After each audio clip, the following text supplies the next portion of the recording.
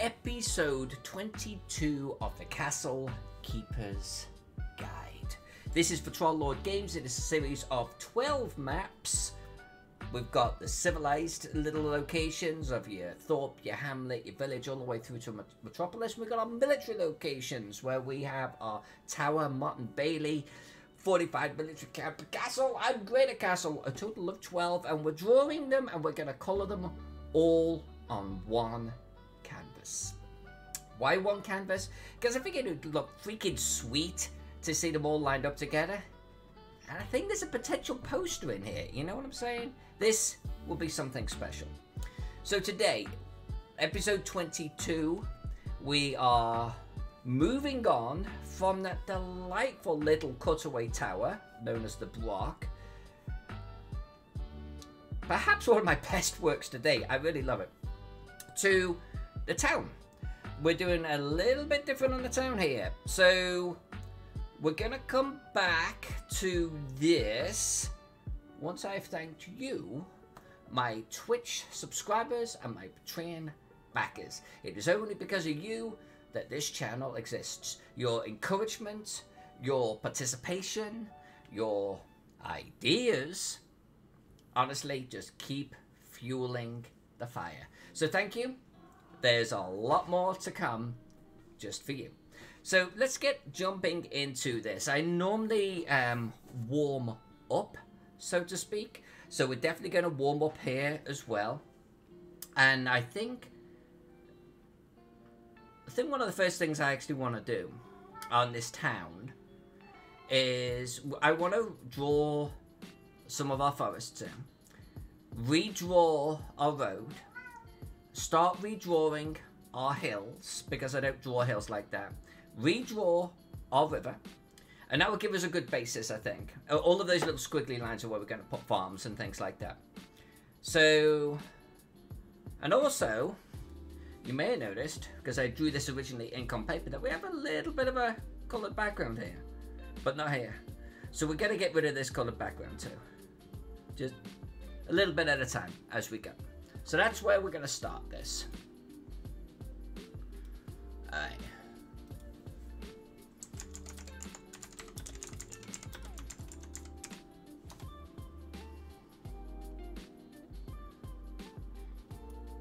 Hey GL, good to see you. I saw your message on the Discord channel too, by the way, about that being your final map. Looking pretty damn good, my friend. Looking pretty damn good. Good job on that.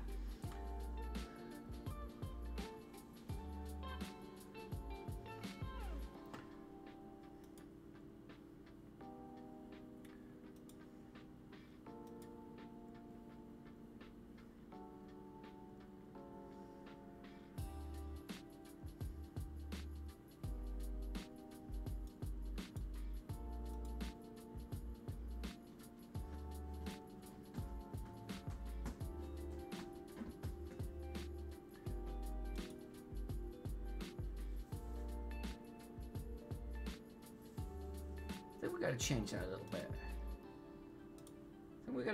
that a little bit.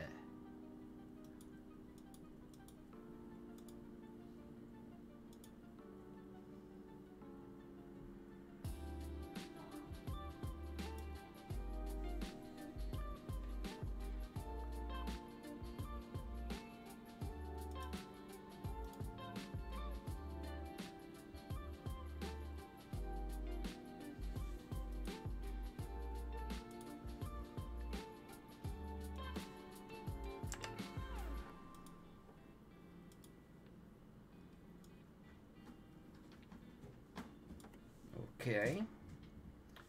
What the hell? Really? So we're on the town. Yeah. Am I selecting the wrong thing? Select color range.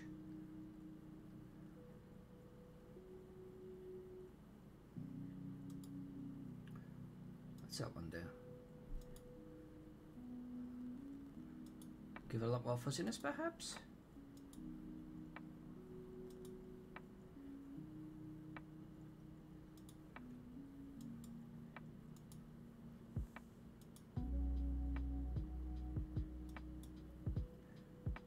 No pixel selected.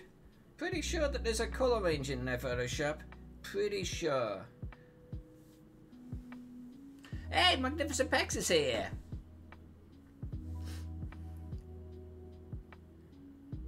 And Princess Strigger, you have indeed arrived.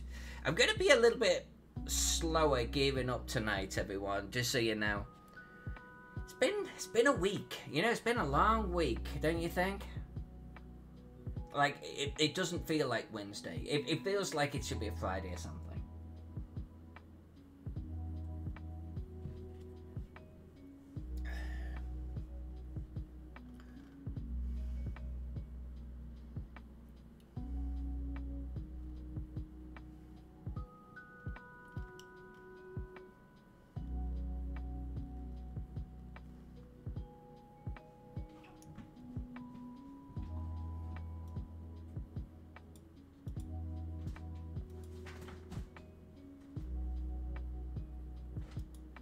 There we go. That's better. That's better. That's much more better. There we go.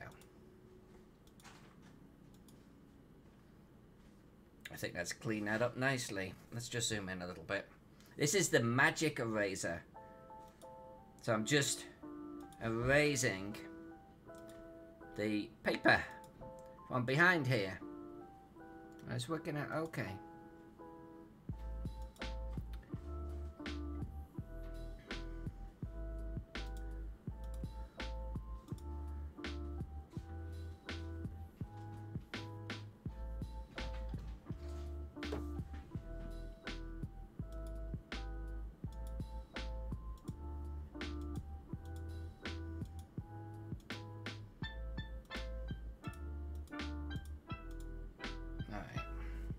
I think that will do us. Oh, a little bit over here, perhaps. How is everyone doing tonight, anyway?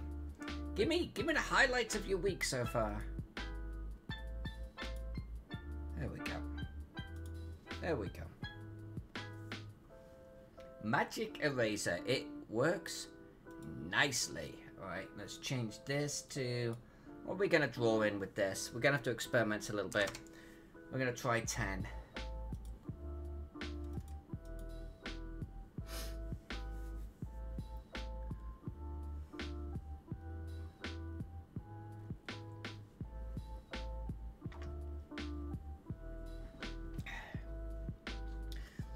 Hit a wall with my Earthship, but got inspiration this afternoon. Nice one. Nice one.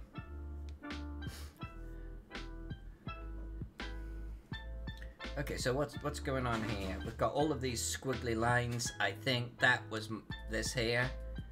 So let's get rid of layer 1. We don't need that. Let's turn our town back on. And let's start drawing. Let's start drawing.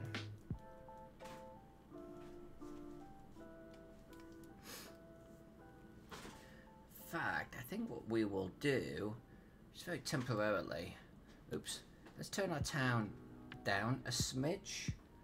Let's go back. This is going to become my new town.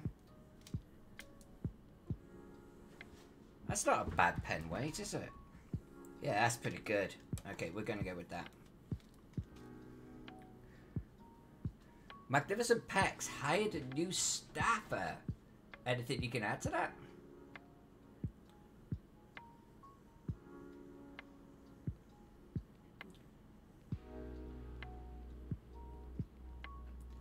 This is where you'd say, yeah, for me and you, Alyssa, I hired this person. I'm going to go, what?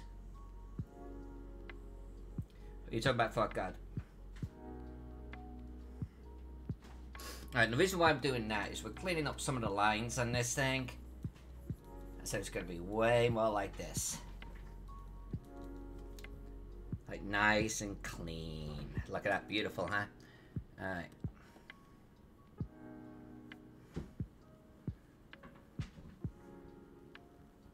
Who's Jerry? Who is Jerry? I suppose there is my first failing. So I guess you could say, no, I didn't see anything.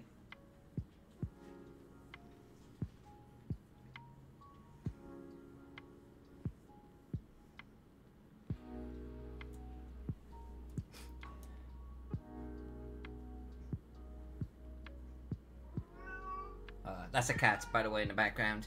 For some reason, he loves to get real loud about this time of day. I think he knows Mama's streaming. He's going, hi everyone. It's me.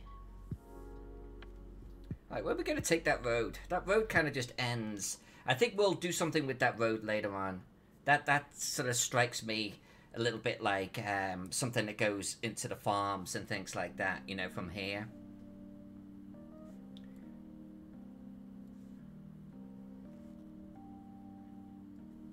It's funny, I'm retracing literally over an old map that I've drawn 30 years ago. And if you told the younger version of me that I would be sitting there decades later redrawing over this map on a computer with a pen where you can write on the screen while talking to people all over the world and recording a video that was going to get distributed out across social media channels, I would have gone, hey, well, there's a social media channel. But I just never would have believed it. And yet here we are. Right, we won't get too caught up in the forest regions, but I can't help myself. It's going to be part of what we're doing tonight.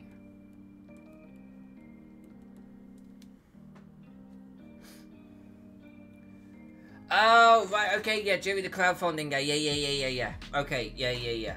Okay, I've met him.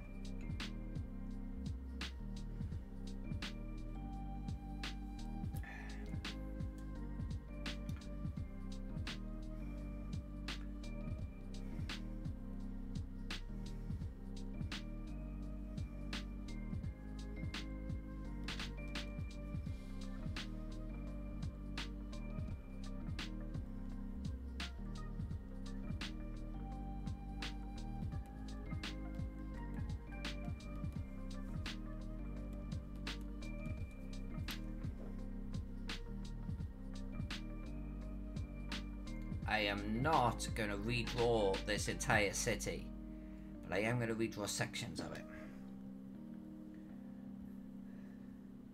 Particularly buildings like this, these large buildings. They're showpiece buildings right there, and they need a little bit of love. Alright, let's do some hills. Let's do some hills.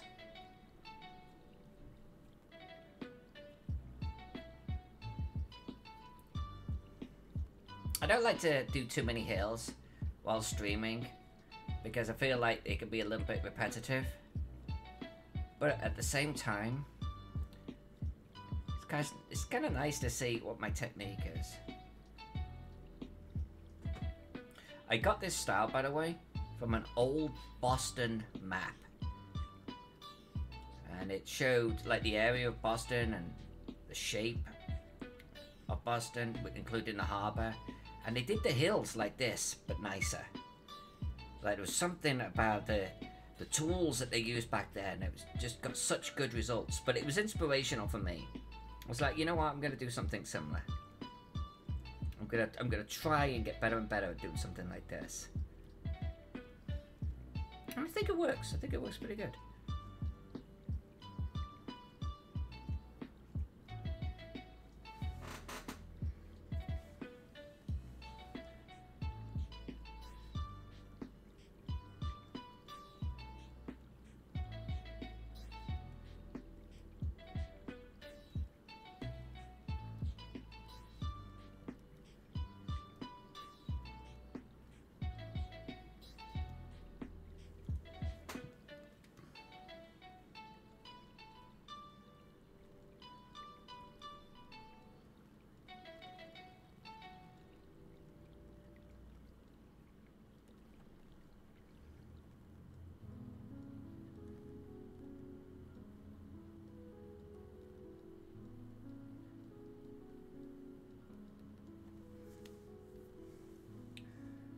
Is the block going up top?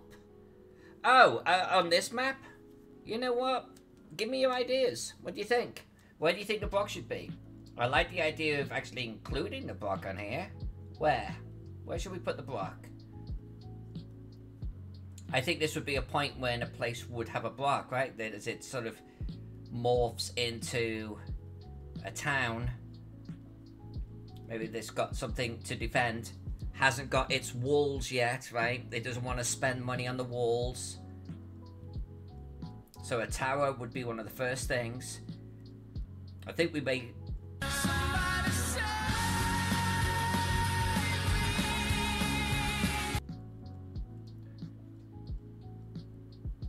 I will save it. I will save it. I haven't got very far, but okay, I'll save it. Hold on. Right, saved. Where does the block go? That seems like a follow-up to what does the fox say? Where does the block go? Yeah, where? I mean, do we do like the block here? Do we put the block here? Maybe this is a good place, right up at the top of the hill. What do you think? Option 2.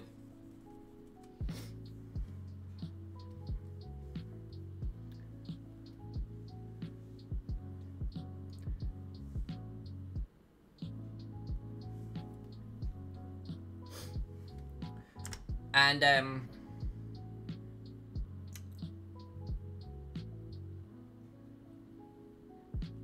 wasn't planning on the block being part of the Motte and Bailey, but it could be. I mean, if we were gonna do it... You know what would be a really cool place? Right here. Because we've got this sense of hills. Like, if I deleted these... What if we replaced those?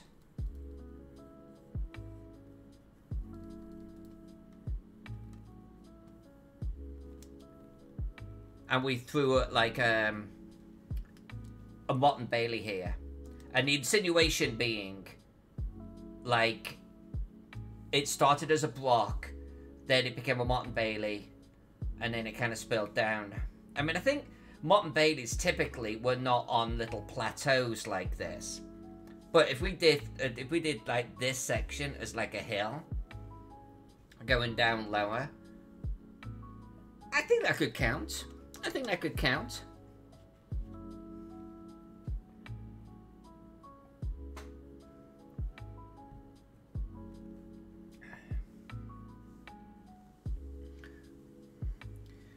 Optional 3, Tiny Island. Okay, so we have, I'm going to number them, okay?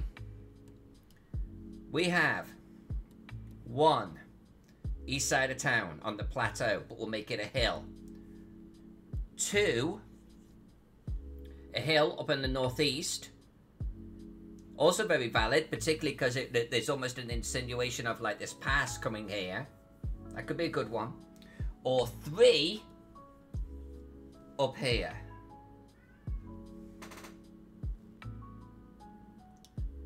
Or is there a 4th one? So, in the chat, 1, 2, or 3. What do you think? Streger says 3. GL says 3. I think 3's winning. I think 3's winning. That's where we're going to throw it. That's where we're going to throw it. Yep, it looks unanimous at this point. So that's where we'll do it. That's exactly where we'll do it. In which case, you know what I'm gonna do? I'm gonna get rid of this road here.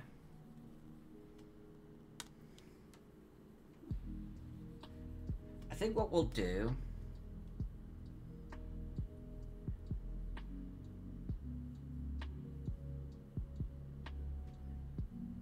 Yeah, it can be off to one edge, right? It's not the focal point of this. But I think what I want to do is if we did... So if the Motte...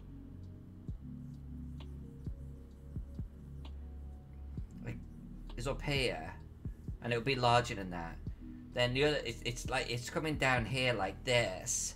So maybe actually this was not a bad location. Maybe this is not a bad location to put an access road. Yeah, like this.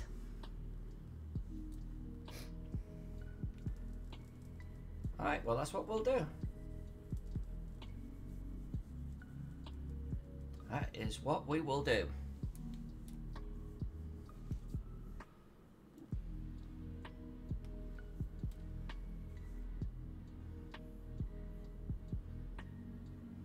I'm still wondering about drawing the Martin Bailey, by the way, in this one.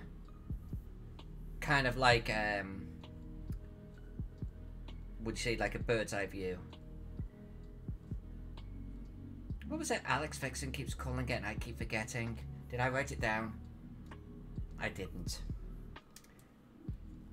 Did she use the term bird's eye or did she use something else?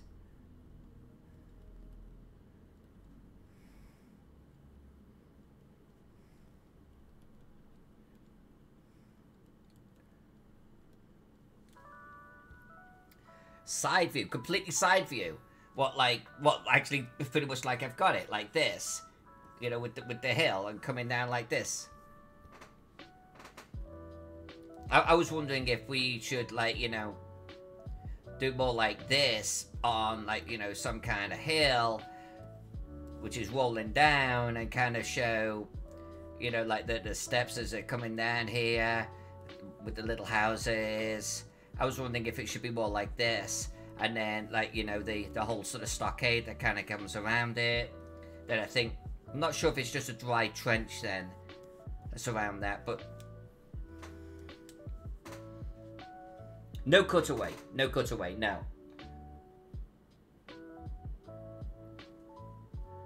An elevated view. An elevated view.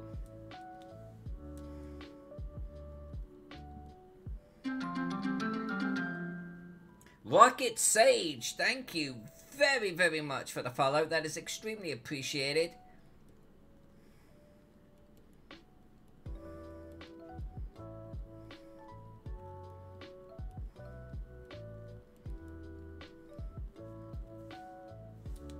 Hello to you, Rocket Sage.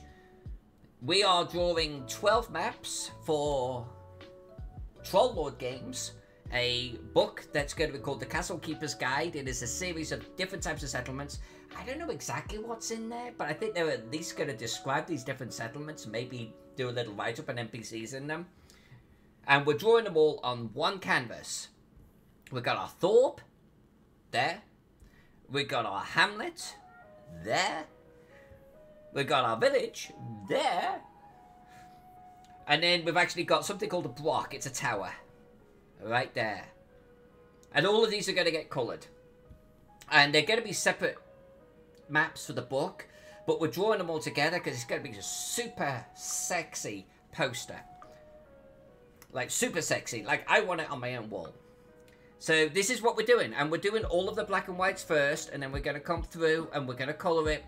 And you'll hear us nattering, because we decided that instead of drawing completely different maps, we took our Thorpe and we evolved it into the hamlet, and then we evolved it again into the village. And so we're talking about the changes that would take place over time. So as we're drawing the town here, people were talking about, well, maybe this tower is here. And maybe this tower is actually the same as what's going to be in the Martin Bailey, and that's what's going to be here. So it's kind of a fun project just to kind of evolve everything.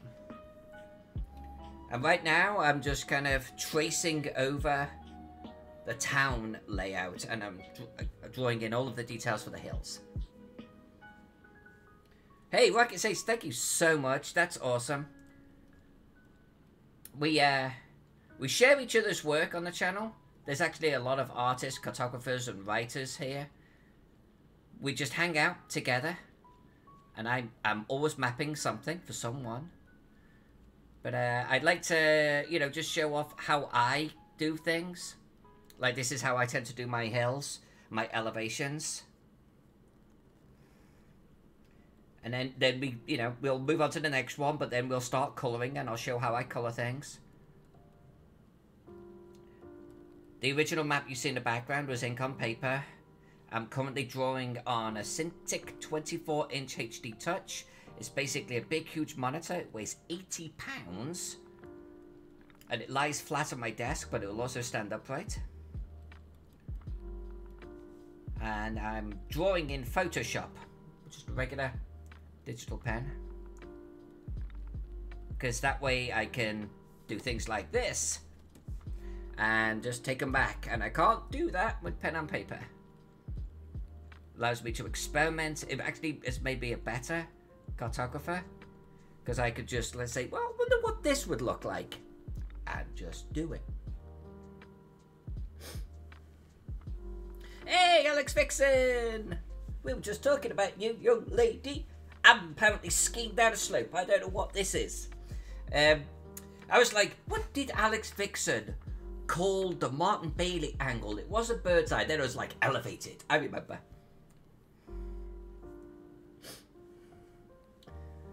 How much is this tablet? So, I will answer that in a couple of different ways, okay?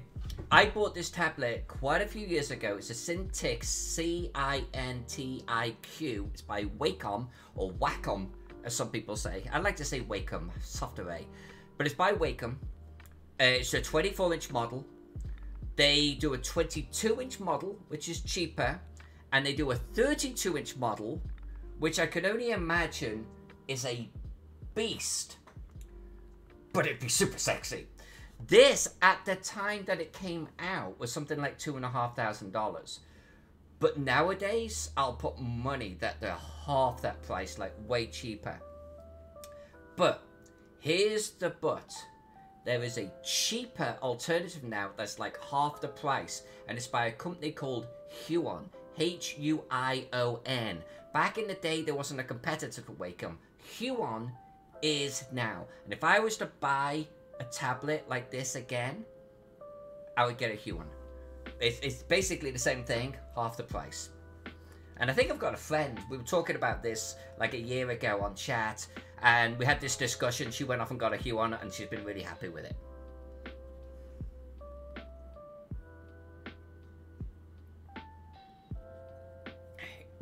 This is what we do, Rocket Sage. This is what we do. We hang out, we chat, we give each other help and tips. And then people tell me what to draw. That happens a lot. Hey, you should do it like this. Hey, you should do it like that. Draw a pigsty over there. Draw an apple yard. This is what we do. We actually create a lot of things together here in the channel. And basically just the pen. This cutaway, that came from two people who are in the channel with you right now. They were like, don't just draw a regular tower, draw a block. I was like, what the hell is a block? And they were like, do a cutaway. I was like, oh, wait a minute, I've never done a cutaway. And yet here we are.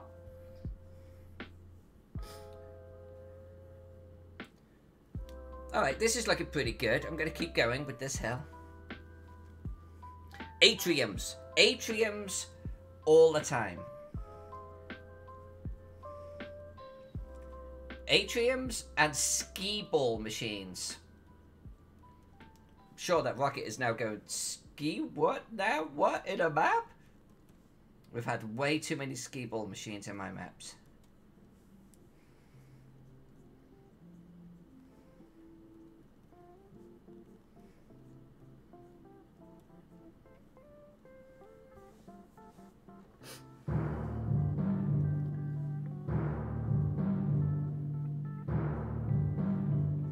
Honey Droplets is now hosting me. Honey Droplets, thank you so much. GL, I'm reading your little PM right now.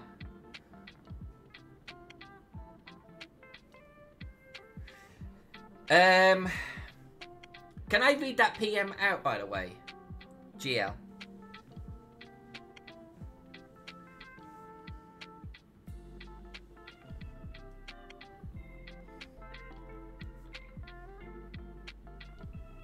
Alright, so GL, hey Honey Droplets, thank you so much. It's really, really, really appreciated. I'll just zoom out when I'm talking to GL here so you can see what I'm working on.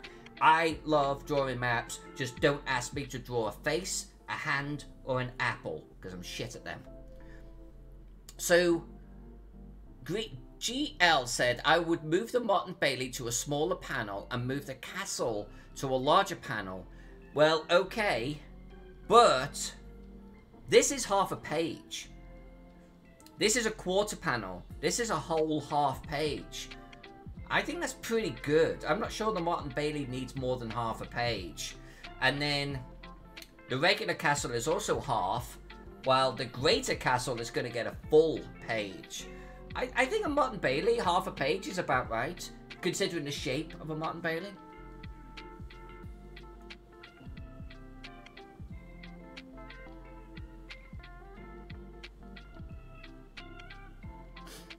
Hands are dumb and hard to draw. As someone that can't draw hands, I will agree to that. True story about me in art at school, okay? I am sat next to this guy called Peter Hambling. This is a long time ago. And Peter Hambling could draw anything, okay? And I'm talking about traditional artwork. We're given an assignment, and Peter Hambling starts to draw an Andy Warhol-style piece with American footballers in it. And he's got robot footballers going. He's got abstract footballers going. He's got real footballers that look like a photograph. And I'm sitting there, and I can't even draw an apple. Seriously. I can't get the shading right. I can't do anything. I'm like, are you kidding me right now? So I actually ended up getting red paint crystals, throwing them down on soggy paper so they go like a little sort of spider's web, and then spilling ink on the paper like I'm some pretentious New York artist. And that piece, my piece, went up framed in that school for 20 years after I left. I swear. People were talking about it for years afterwards. And it was the most dumb thing ever. Long story short is I can't do traditional artwork, but you asked me to draw squiggly lines on a piece of paper? I'm your gal. Maps I can do. Maps I enjoy doing. But like when a commission turns into, so I want a map, but I want it to look like an illustration from a bird's eye view. I'm like, no, that's not what I do.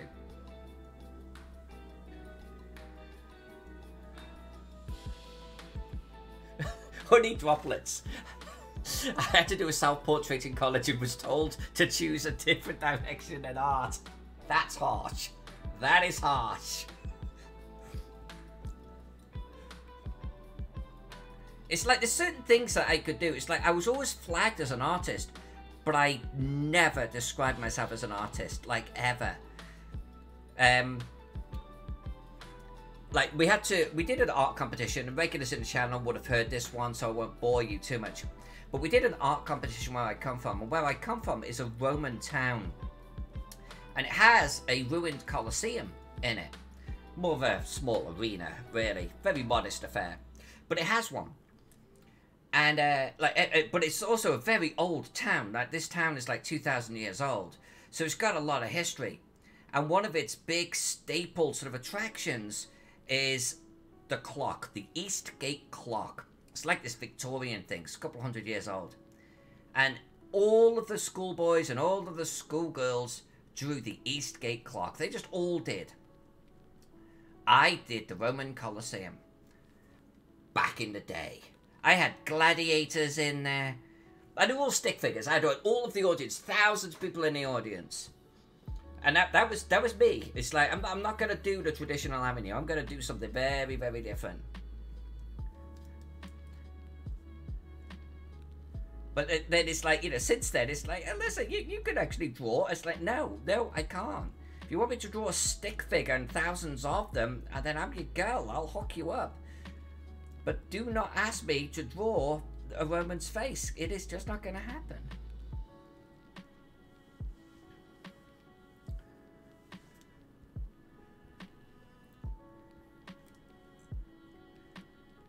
I learned, and I went through many years not really knowing what I bring to the table. I was more frustrated than anything because it'd be like, Alyssa, you've got now the piece that's hanging up in the school here for spilling ink on paper. So we want you to design, and this is not an exaggeration, we want you to design a 3D sculpture that is going to go in a nearby national park. How do you go from spilling ink on paper to a national park sculpture? It's like, that's not me. That's not what I do. It was ridiculous.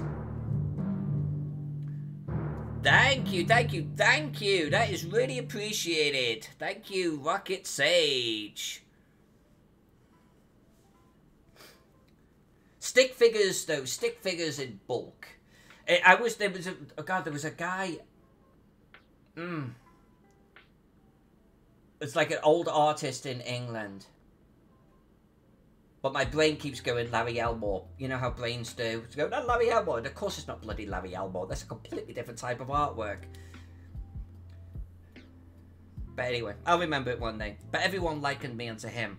Because he would just do these massive detailed scenes of like Victorian London.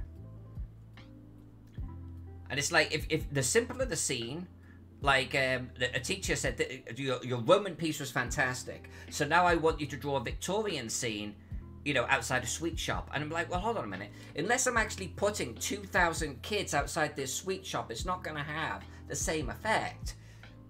And it didn't. The teacher was like, oh, you're not really an artist at all, are you? And I'm like, no, that's what I'm telling you.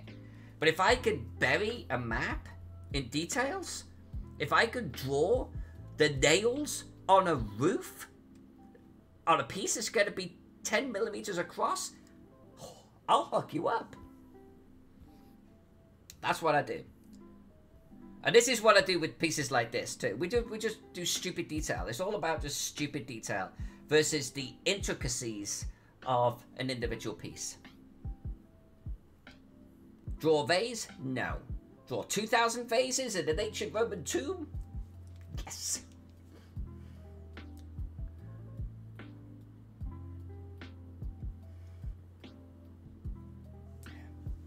See, I would be terrible at tattoo designs too. It's like, oh, that's a pretty map. And you know, maybe because there's got a couple of new people here, I'll show you like some of my finished colored pieces in a moment. But it's like, oh, you draw that? That looks lovely. Will you create a tattoo design for me? I'm like, unless this tattoo design looks eerily like the map I just drew, no, you don't want me to do that.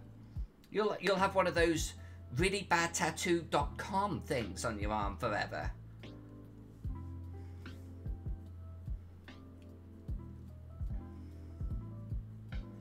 But I have the maturity now to recognize what I can and can't do and be comfortable with it. And I'll turn away commissions when they start getting way into traditional illustration.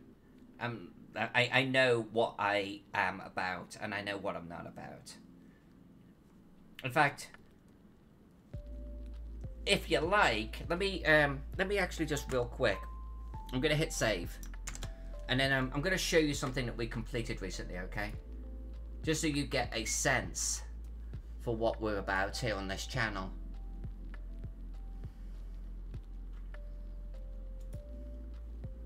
Oh yeah, I'm gonna show you something I did for a company called Noble Dwarf. All right, so this is what my maps end up looking like. This is a city map that I did for Noble Dwarf, and we just go nuts on details, okay? We get way in there. This is obviously the colored version. Duh. But you can see we're drawing little crates on the docks, little cranes, little paths in people's yards, the lumber that they've got in the yard, the tents, the tent poles. When we did the palace, they actually gave me the name of a palace in real life to draw. We spent like 2 hours just drawing that one palace, accurately getting every roof, every gable correct, right down to the little conservatory on the end there. And this took, what was this, about 70, 80 hours, something like that, which I suppose isn't too bad. But this is what we do. This is how our maps turn out.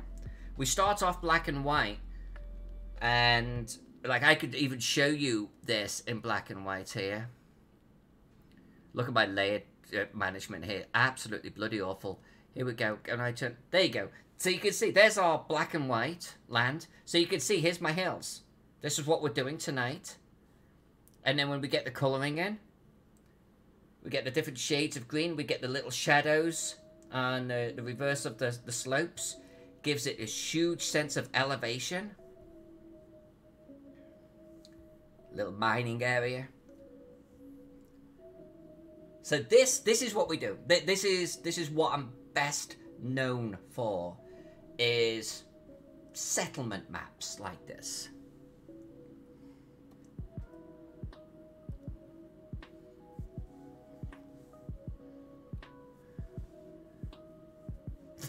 Alex Fiction, you've been here long enough. You get it. This is what we do. I did the Gaxmore map also for Trollord Games. It was actually a Gary Gygax's original scenario, an adventure, and they had this original map, and they wanted like a 2020 reimagining. So we did the same level of detail. It was kind of nuts. If a location in the book said there was a dead body on the steps, we drew the dead body on the steps. They said there was a dead horse and car out the front, we did a dead horse and car. We drew everything that was in the description on that map. It was beautiful. We like kind of going the extra length here.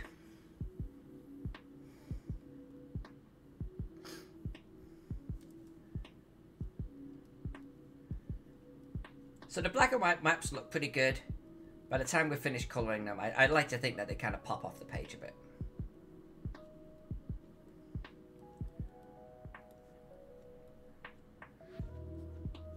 There are the more monotonous parts, and drawing hills is one of them.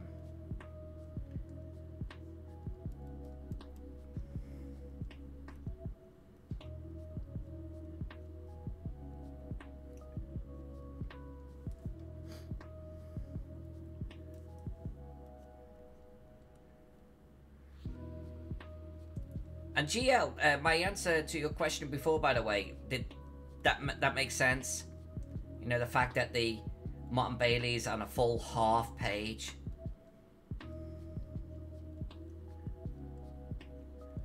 I think also in all fairness, you know, this is a commission, and they've kind of like dictated the sizes, and while I think there's a level of fluidity if I made a recommendation to the alternative, I'm not sure I want to do a Martin Bailey full page, you know.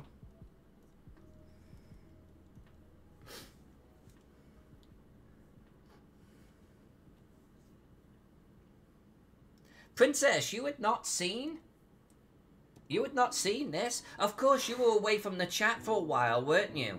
Yeah, this is the final version, girl. This is actually available on the Noble Dwarf site as a canvas print. And it is spectacular, because canvas picks up the colours in such a rich way. I can't even begin to form the words to describe it.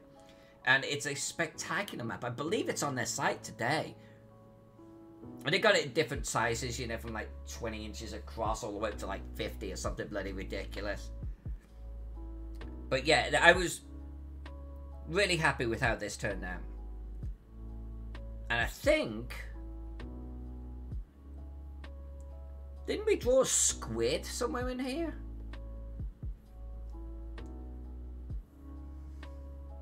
Did we not do the squid? I forget where we actually put the squid now. Or maybe they just wrote it into the book when you made the suggestion. I think that might be it. But yeah, a map I'm very happy with right there. But I like to think that all of the maps we've been doing in the last 18 months or so have been like getting better and better and better and better.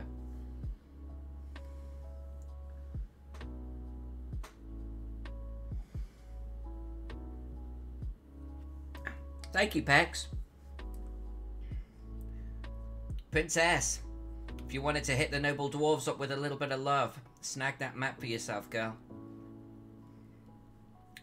I'm sure they would be extremely happy to see one of those get sold. I'm sure they've been selling, but you know what I mean? Out of the blue. It's their baby. It's their little creation. If we're going to make this a Martin Bailey, I'm going to make this a little rounder on the top here.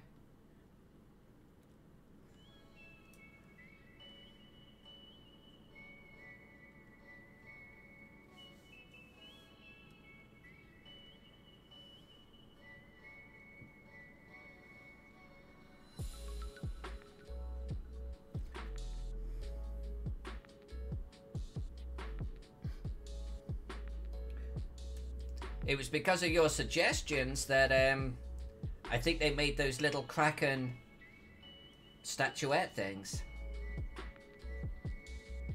They literally wrote that into their book.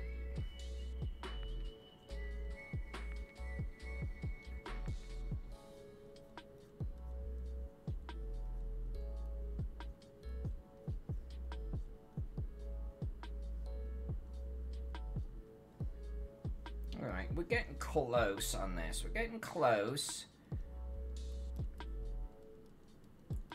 God, there have been some maps. There have been some maps that have been so hilly.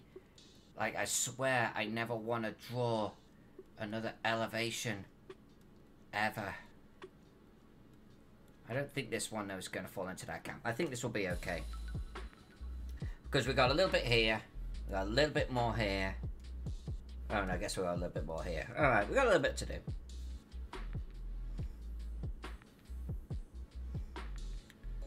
Hey, Wargaming Recon, good to see you, my friend. We are just getting in our geographical features for our town. When I draw a settlement, and you'll know this from these here, I know I'm upside down right now. I always draw in the geographical features that are likely to contain our settlement growth in some way. So the river would be one of the first things I would draw. And then I always like to try and get our hills in position. Maybe any major sort of forests and things like that. Because people aren't building a house in a tree. You know, within reason. And if they are building on the side of a hill, the hill is going to be the dominating factor here, and they're perched on the side of it. So I always try and get this type of thing drawn first.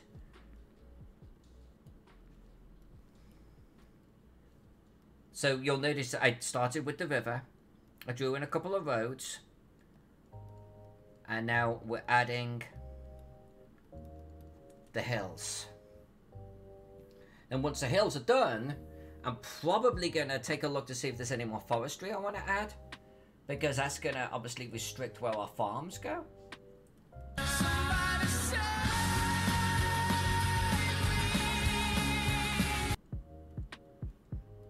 Someone giving me a reminder to hit save, so I will hit save.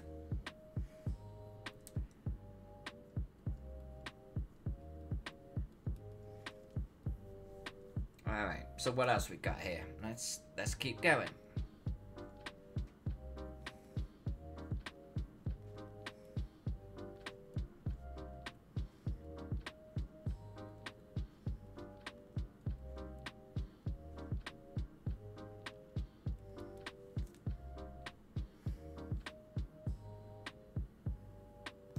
Oh yeah, the Weiss and Hickman thing? Yes, I heard about that. There's a lot of speculation about it, but it's a thing. Why don't you tell the chat what you know?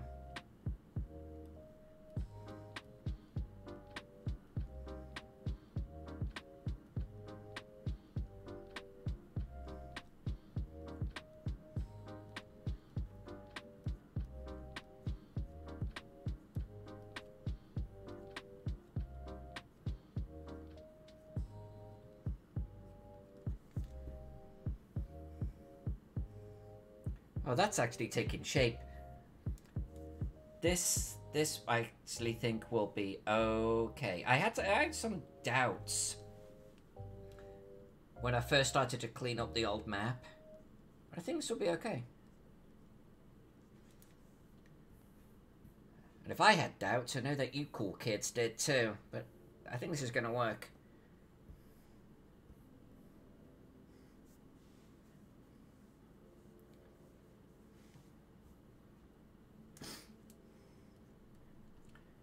Do you think that it was WotC trying to distance itself from a tone of the Dragonlance series? Like, is that a distinct possibility?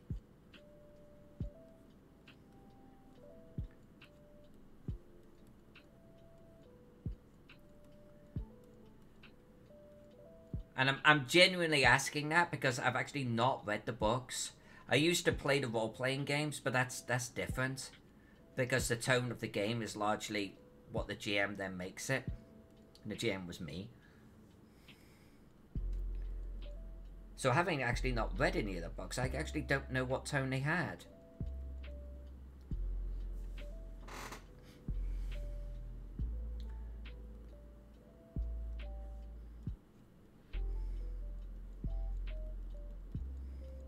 That is one theory, though, that I have heard around the interwebs. And yes, the two authors are not best pleased, are they? Suing for cancellation of contract. Or I should say, it's more the breach of contract, because it's apparently directly in breach of several points of the contract. So it'll be curious to see how that one goes.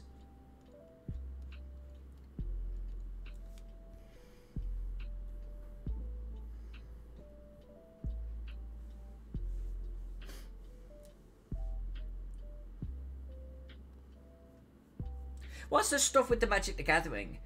Because I heard about that. It was like someone was making a comment about, you know, it's a little bit like your comment, just, it's like, yeah, well, you know, with all of the stuff about the Magic the Gathering, I was like, what stuff? Give me the juices, man. Tell me what's going on here.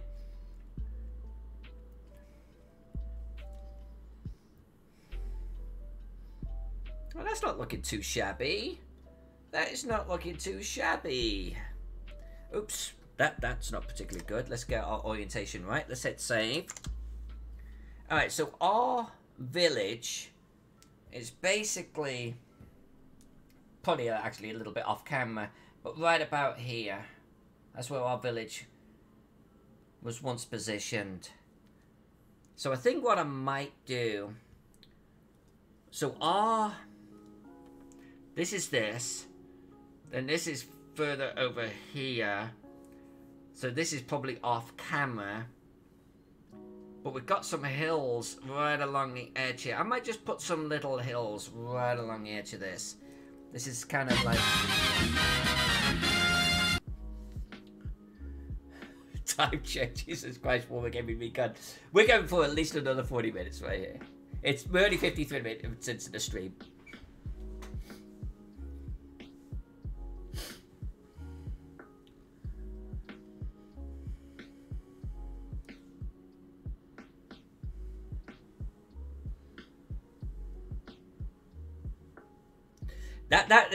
Actually, so Alex Fiction, you raise a good point, as do all of you. It's like,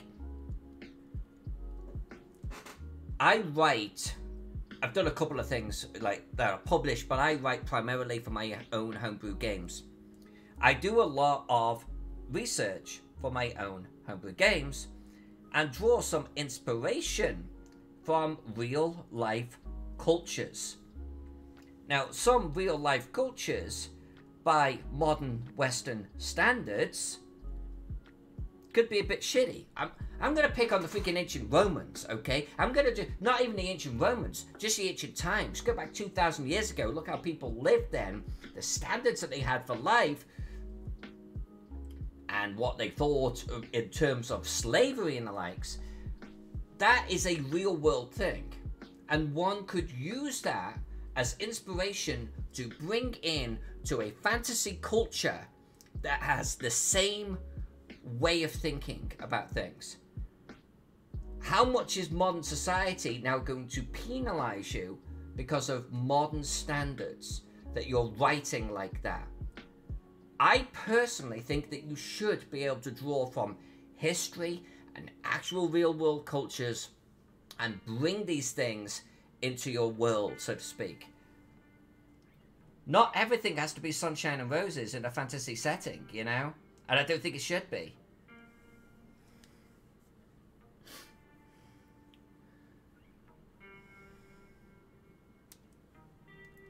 War game, how do you mean? Do you think that we should stay away from,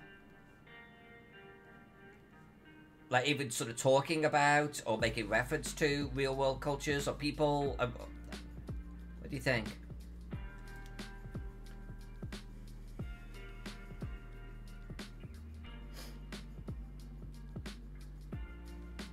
And Princess Strega, do you think that there shouldn't have been changes to the Ravenloft setting?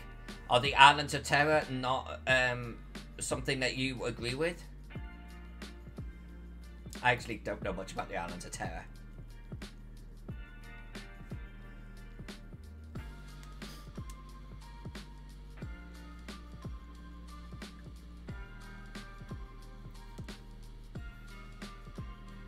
Oh, that's taking shape, that is.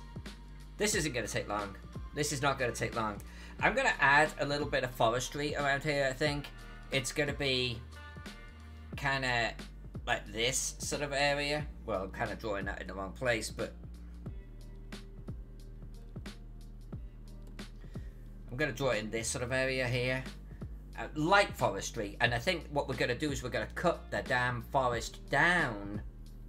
Maybe up here too a little bit. But we're going to cut the forest down. When this town grows, the trees are going to get pushed back away from it. The Wargaming Weekend, from that perspective, yes, absolutely no. We shouldn't be interfering like that.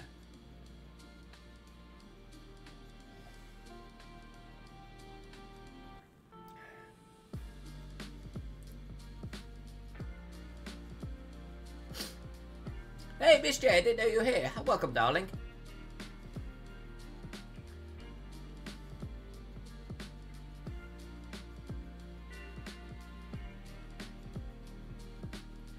So it's like there was what you. I think you all know that I'm a fan of history, right? I am an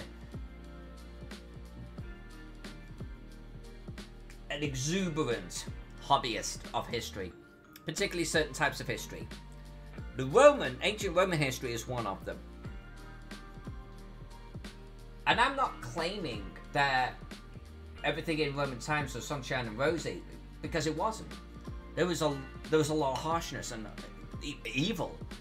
Of course there was. There always is. Somewhere in the world, at some point in time, there always is. But I'm fascinated by it. And I feel like I should be allowed to take a culture, those people, and put that in a fantasy setting, warts and all, because I think that's it's more believable, warts and all. But it almost gives you something as a player to rail against. It gives you something to fight against. It gives you the bad guys, right? It gives you the evil empire. I don't know. It's like, I don't want my world to be sanitized, because the real world isn't. Never has been.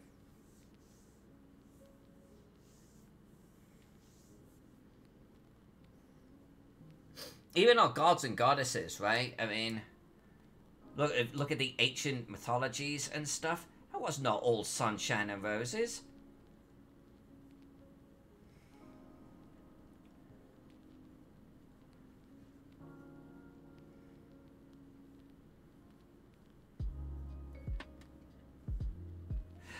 Where I was going with that story, by the way, is I had cause to run in with someone once, and I think she was a writer or something, but she hated the Roman Empire and everything they stood for because they had gladiatorial contests, and that was it. And I feel that that is applying 21st century thinking, 21st century Western civilization and culture to a people 2,000 years ago in a very, very different world. And I'm not saying that I advocate for gladiatorial contests, like, at all. But I'm not going to blame the ancient Romans because they had them. That was at a completely different time. That was a completely different people. It was a completely different bloody world. And I think if you can't recognize that, I think you're missing the point you know, of history in general. And honestly, cultural changes, cultural growth.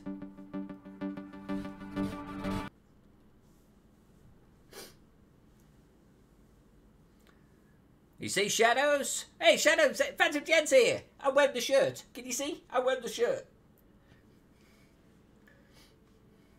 Hey, Orion Noir, good to see you, my friend. We're drawing a town, by the way. Everyone that's just here, we're drawing a town.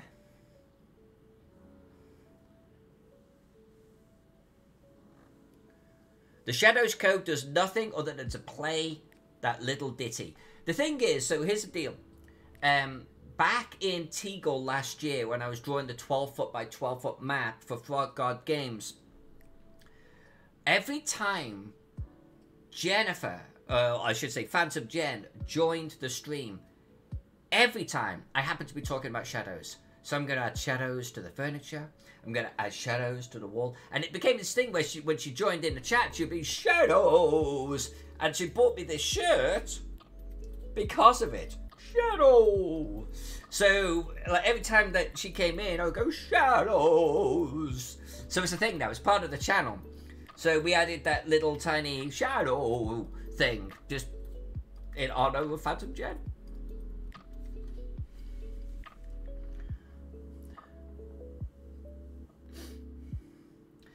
And yeah, Alex Vixen. Exactly. Exactly.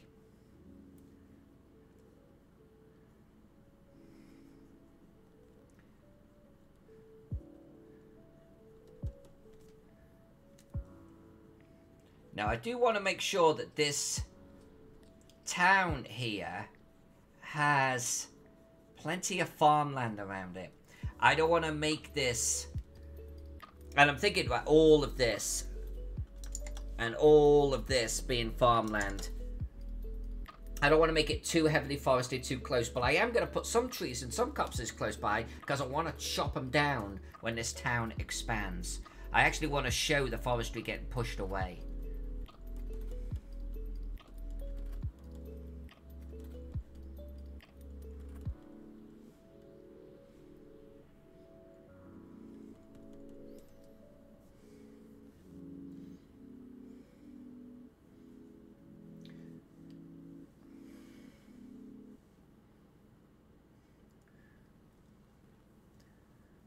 I forget, by the way, the main way of getting gold, I believe, is just watching the channel, by the way. Watching time translates to gold. Just so you guys and girls know. I forget what other things do it, because I might not be able to actually access it from here. But then playing the mini games can win you or lose you some gold. So fighting the bosses can earn you some gold in the channel. Doing a heist can earn you some gold. There's also an arena. There's dueling each other can earn you some gold. But these are risky things, right? I mean, one could argue that I have the most viewing time of my own channel, and my gold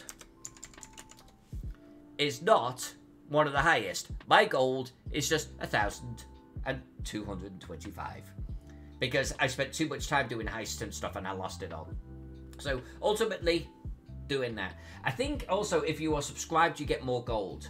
If you follow, you get more gold. Hosting gets you gold. These activities actually can earn you gold as well. And then Pex, the magnificent Pex, who's in the channel with us, he's going to be giving you a damn good reason to use that channel gold here soon. Trademark. Yes, we will be adding features, functions, what do they call them, the emotes and stuff, and other ways of using the channel currency.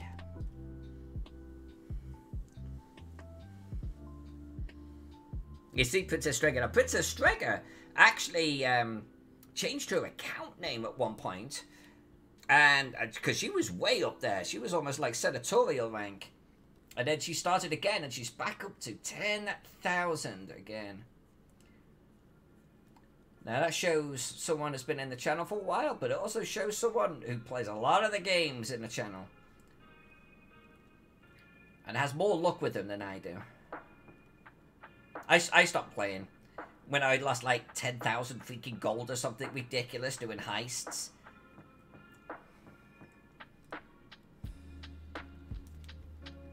Okay, we'll finish this little hill here. Come on, there we go. Then what are we going to do? I'm going to erase our trace layer from behind. I think we're going to do that. I am going to get rid of you at the top of the hill here. And you.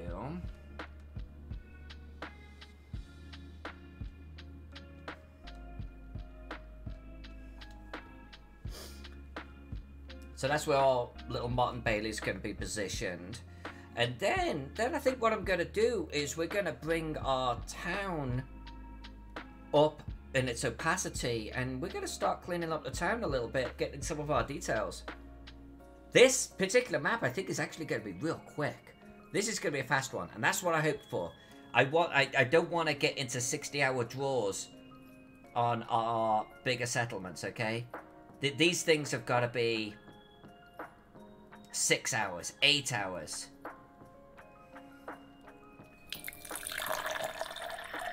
Someone's looking after me. It's Wargame Recon.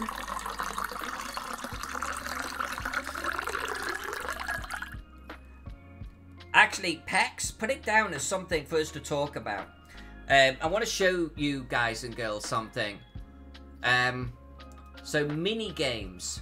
These are the mini games that we could do in the channel right now. We could do others. There's heist, there's duel, there's arena. This one doesn't tend to get used too much. And there's boss. The bosses, we can actually make bosses. The trouble is there's no documentation for this. So the amount of loot you win if you beat the boss, we've got the health for the boss, their attack value, their dodge and their defense. Because I don't know the formula behind these stats, like, you know, the other day, Princess Strecker was saying that Caesar's too strong. But his stats aren't that massively different. Is it because he's got a 50 attack? I mean, his health is actually lower than Caligula. It's lower than Nero. It's lower than Vercingetorix. So, and look, his dodge is way less than Vercingetorix. So what makes Caesar so powerful? I don't know. I kind of want to figure out the stats, how they're used. Because then we can sit here one day, we're going to have a little working session. We can add a dozen bosses to this, and we can get quite fantasy-like. We can start adding fantasy bosses, and we can start adding gods and things in here. We can have some fun with that. We could do it together on the chat, you know?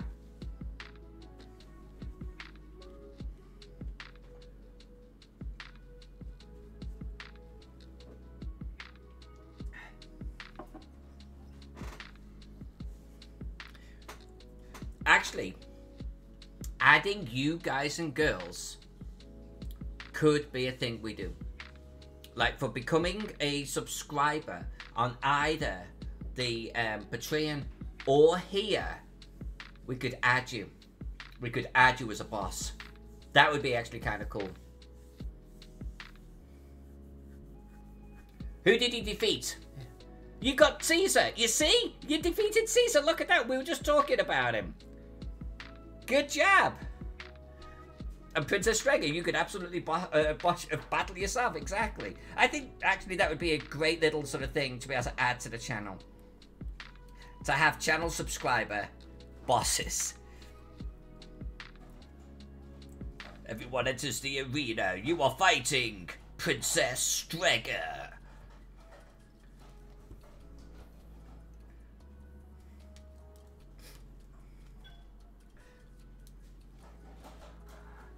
Hey, Dungeon Tomb is here. Welcome, Dungeon. It's very, very early in the morning for Dungeon, by the way. He's over in Europe. It's got to be something like 4 o'clock in the morning for him, if not 3 o'clock. So, Dungeon, just I'll give you a quick walkthrough. We've got our Thorpe. We've got our Hamlet. I know you watch the YouTube videos, but just to catch you up. We've got the village. We got our final block. Here it is, my friend. I don't know if you've seen it. Print size, by the way, is about this. But we got our block finished. I think it looks beautiful. I really do. Very happy with how it turned out. And we're currently working on our town.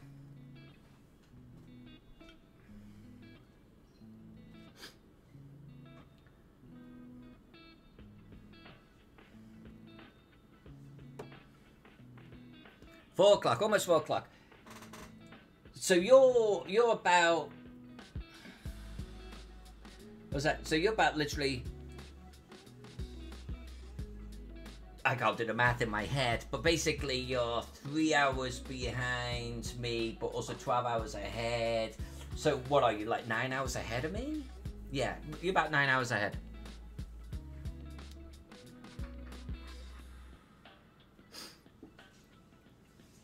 I hope you've been well, my friend. I hope you've been well. We'll be doing some weekend streams and such here shortly, by the way. We'll be getting back into some of those. Some, just so let everyone know, we will be doing some Patreon and Twitch subscriber only streams. So if you are subscribed to me, I want you to feel valued. So there will be more streaming for you, okay? We'll do them on weekends or whatever. I forget the exact schedule. Pex has got it. He keeps me honest, Pex does. And we'll be working on all sorts of different things, including old school blue maps. Actually, what do you guys and girls think of the old school blue map? What is your opinion on that?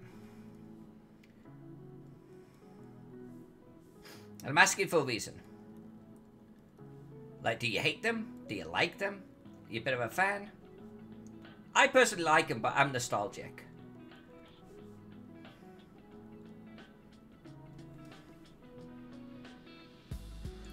I think we're ready to actually do a little bit of cleanup here, so while you guys and girls are answering that, I am gonna get rid of all of this. I'm actually gonna make my eraser larger. Hey, Noble Dwarf is here! Noble! We were talking about your map earlier, my friend. I had cause to bring Light Harbor up.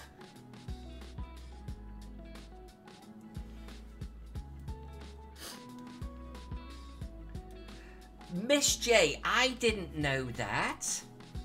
That's a thing, is it? I never knew that. Miss J says that they were that colour to prevent them being photocopied. I did not know that.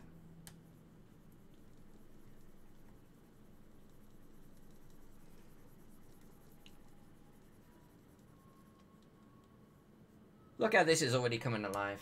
Look at that. That is beginning to take shape.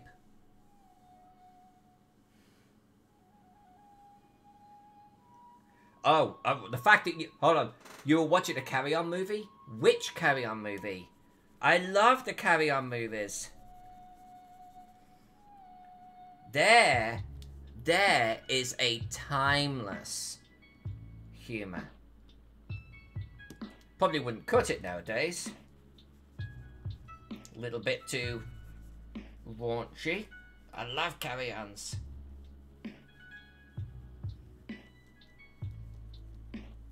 In fact, I believe I own all of the Carry On movies. Carry On Teacher. Oh, that's fantastic. See, you just earned even more cool points in my books. That is awesome. There's not that many Americans that have even heard of the Carry On movies.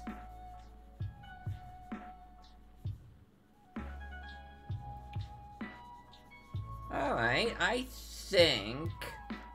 Let's not do that in the wrong layer. I think... we have... our hills pretty much done. I think that's pretty solid.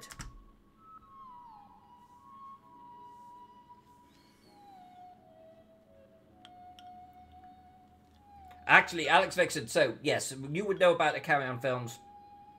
After rewatching some of them, like I rewatched Up to Khyber only about 2 weeks ago, and it dawned on me that nowadays there would be a lot of butt hurt, a lot. Yeah, they just would not fly. They would not exist in this modern world.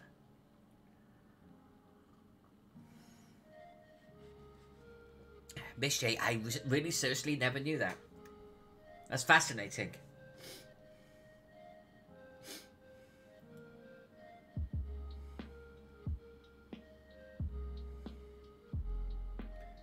And so you could actually draft in the blue, draw the ink, but the blue wouldn't copy. So good to go. Wow, I never knew that.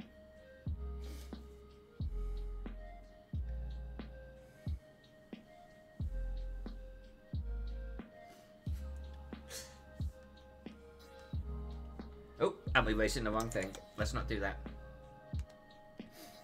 Let's do this.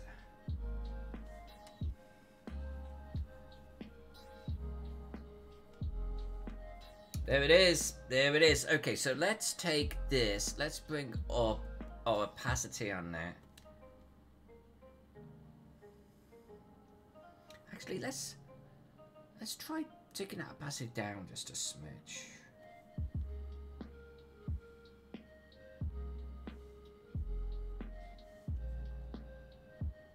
You know, I'm okay with this. I'm gonna merge these two together. I'm gonna make this town.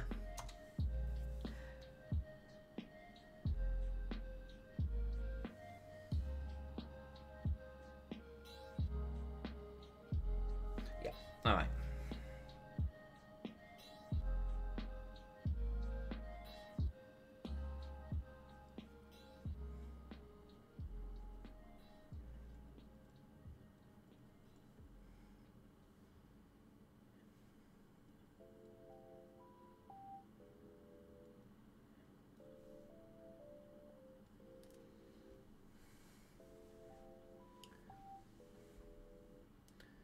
Oh, that's why all of the gridded books for math and graphs are in blue. Get the hell out! How could I have so many graph books and everything in my life and not know that? And you know the stupid thing is, I have drawn maps on gridded paper like that, wanted to photocopy the map and done so. Blue doesn't turn up and I've been disappointed because I actually wanted it to turn up. I never knew that was a thing. Okay. Okay. Okay. That's cool. That is cool.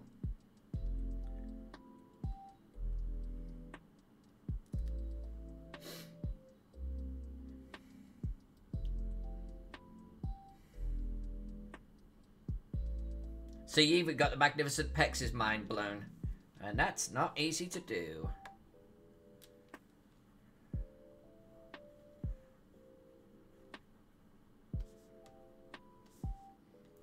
Well, I'm sorry, younger me, but we are redrawing some of this here.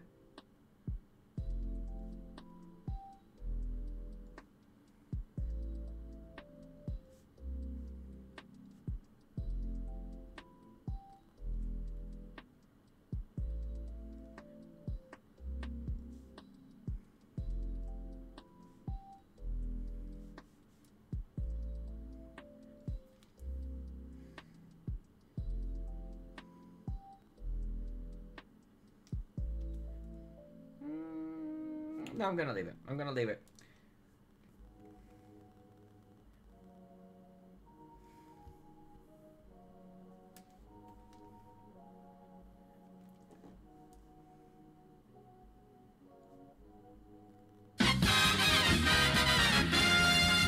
You tried to get me. You tried to get me. But I'm good. I didn't jump out my skin.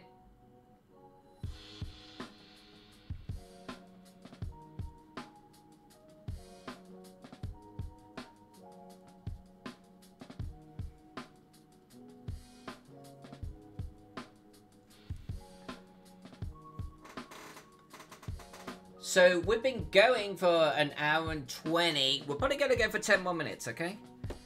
I feel like this is a good stopping point, but we'll go for 10 more minutes. We're having fun here. I want to draw something here, and I want to draw something here.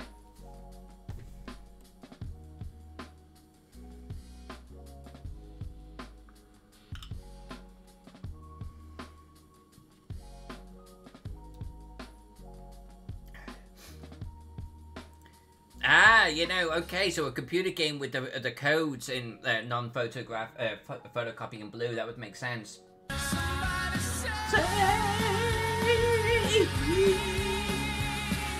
I loved when computer games came with manuals, but I also used to love getting a computer game in a box and you take the discs out, and you take like the manual out, and the manuals had actual proper instructions for how to play, and some of them were actually pretty thick. They were good days. I started to be disappointed when I feel like the manuals stopped before the boxes did. Alright, I'm hitting save.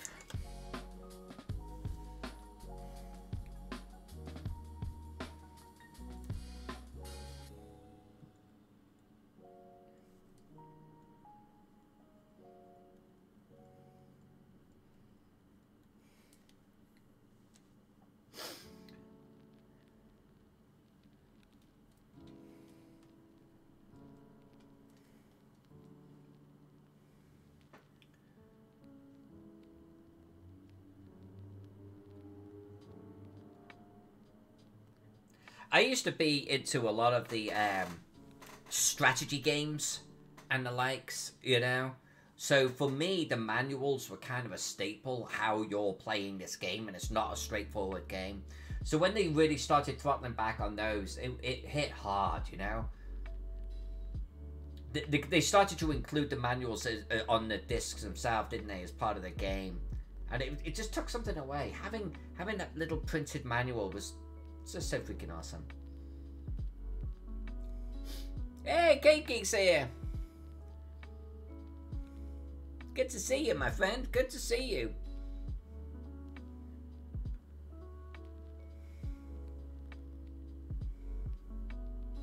In fact, Cake, did you see the end results of this?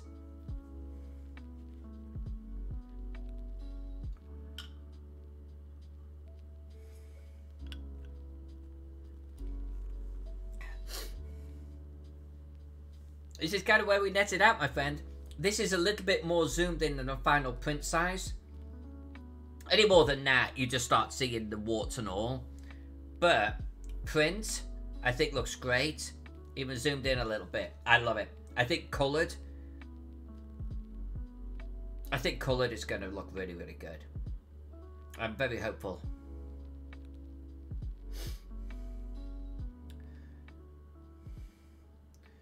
You're only calling people by their initials because you can literally do AVMMGL. And yours is like CGA. Sugar. Anyway, we're drawing a town. We're drawing a town. And we're actually going to start getting into... Actually, so tomorrow night, we're going to do the fields and farms for this town. I think this particular map will be pretty quick to do.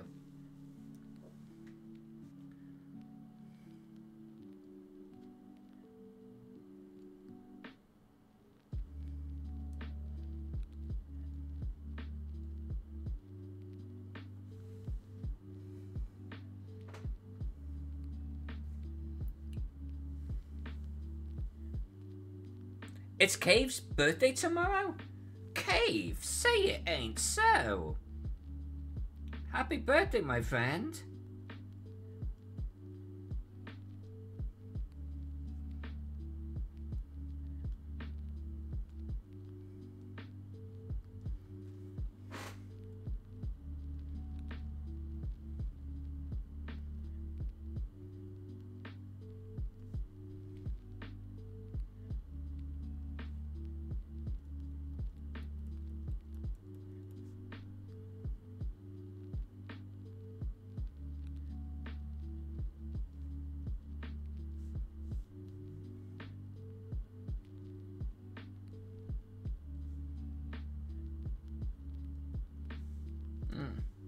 Don't like that one.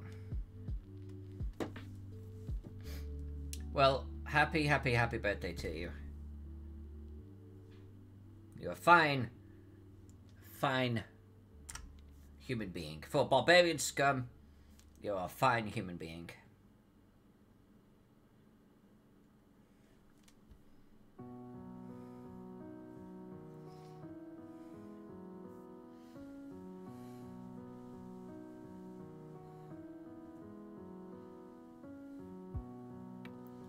You're printing some goodies for me? Are they like little tentacly things called Cthulhu-y things?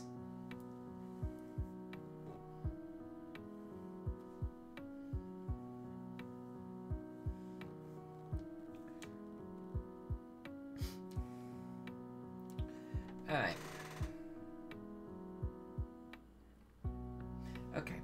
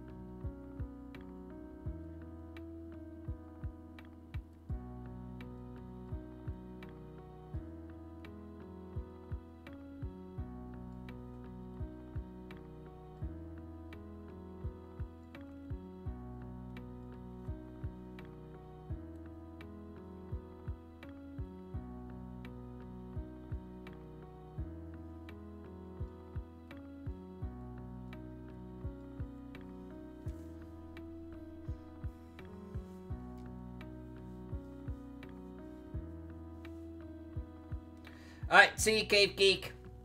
You joined right at the right time because I'm ending my stream myself. Maybe I'll even drag these in greats over to your stream, who knows.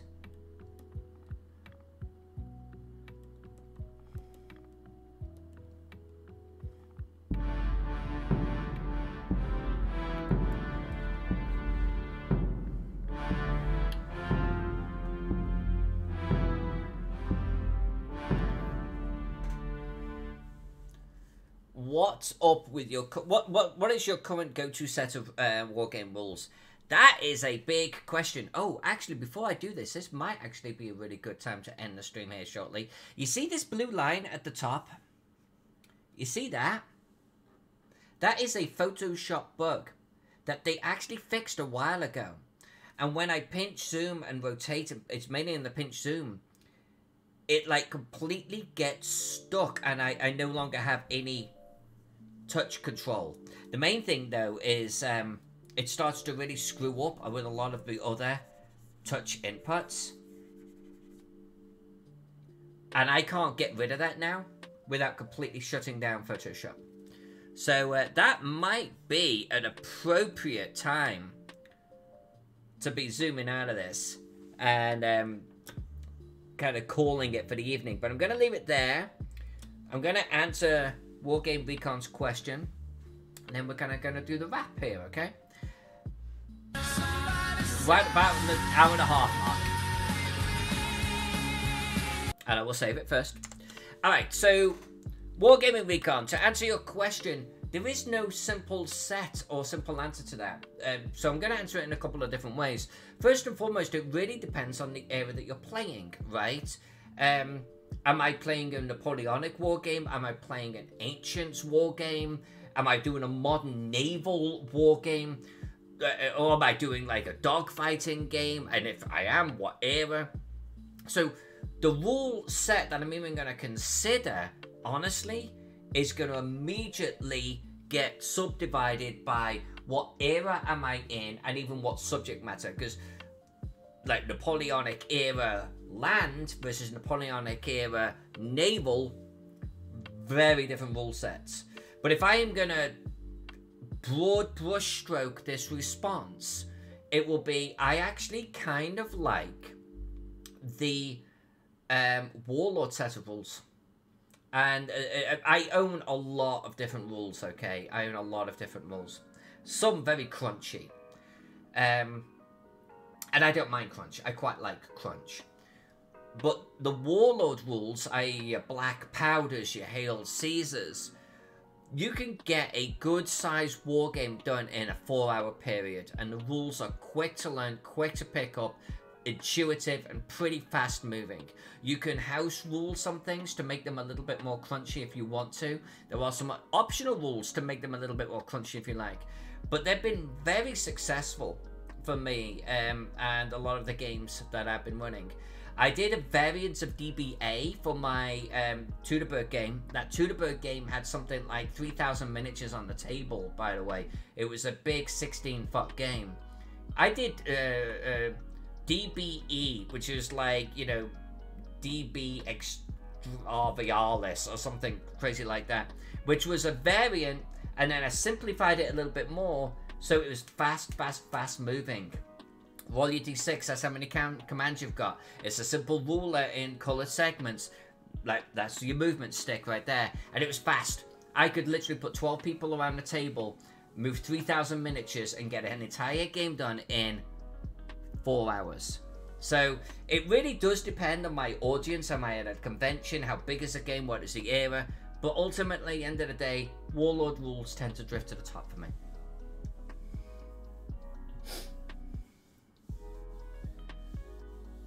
Yeah, I'll hook you up with DBE. It was like a variant of DBA. And DBA in and of itself isn't a bad set of rules. They're not my go-to. But as a simplified version for a con game, there was also a set of rules I used for my Watling Street. And my Watling Street had 15mm miniatures and thousands of them on the table. Thousands of them. For Valor or something like that, or Jack might remember it, but yeah, I'm not going to remember it, but I will dig that up too. It was something like for Valor, but I feel like it had 3 words in the title. But they were fast moving, and it was a card-based system. So, like, all of the players would draw, like, a card, and you'd only have, like, X amount in circulation, and you would have a copy of the card in your hand, and you draw it out, and you go, okay, red 4, you're moving, right? Black 2, you're moving. And so, the downside was you'd do 1 player at a time, but if you only had about 4 to 6 players around it, you kept things moving. It was a fast set of rules. Watling Street, big game. Everyone had an absolute blast. It was good fun. So, yeah, let's talk rules anytime. We'd actually love to get your podcast just talk rules. It'd be fantastic. Alright, so with this said, I do have a Photoshop bug I have not seen in a long time. That blue and white strip at the top, that means I've got to restart Photoshop. So, this is a great point to end this. Before I do, let's just do a quick recap here. We have finished the Brock. The Brock looks great, and we have started working on our first full-on town map. This is going to be mainly farms and such around it, and I think that's okay. And there's purposefully no wall, but you'll notice they're up on a hill, so there's still got a little bit of defensive factor going on. We are going to put some buildings down off the slopes, particularly where we used to have a village over there, and we are going to actually add a little Martin Bailey over here. Then this is going to be all farms. So tomorrow night, oh no, wait. Tomorrow night, I'm actually in a role-playing game unless things change, okay? I'm going to be streaming it. We are all Girl Guides and Boy Scouts, and I got a funny feeling it's going to be like a little Scooby-Doo type of thing. I'm a player in it. And it's going to be using the 5E system, kind of, sort of. And Jim Kitchen is GMing it. So tomorrow night, from 5 o'clock Pacific, probably through to about 9 o'clock Pacific, we're going to be playing a game. Feel free to join by and, like, contribute, okay? Because I'm going to be sitting here as a player going, what the hell is going on? My character's probably going to be scared. So feel free to join for that. The next time we come into this map, we are going to be drawing lots and lots and lots of farms. That's the main thing that we're going to be doing here. And then that map is done, and we're going to move on. And we're probably going to move on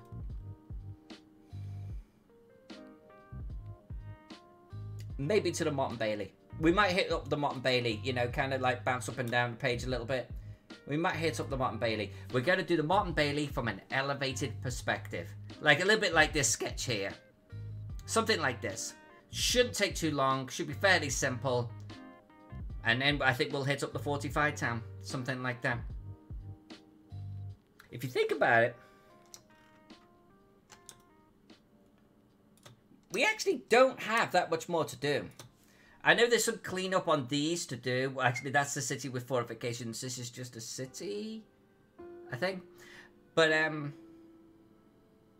we're just going to keep plugging away at this. We're making good progress. There's going to be a lot of black ink on this white paper here real shortly. And we're going to start colouring. If I don't cave in and start colouring sooner. So, with that said, all of you, I love you. Thank you hanging out with me tonight. For my Twitch subscribers, you rock. Thank you. For my Patreon supporters, much love. Because we've got Pex the Magnificent with us. The gifts from us to you are going to just start to flow. And it doesn't matter if you're subscribed on Twitch or Patreon. You're both going to get a benefit, okay? See you on the Discord channel, okay? Doesn't matter what else is going on in the world. No matter if I'm streaming or not, I'm on Discord. Come and hang out over there. Just say hi. And I'll say hi back. Love you all. I'll see you tomorrow, right? We're going to be playing a role-playing game. Let's see how that one goes. Everyone have a great evening. I'll see you on the flip side.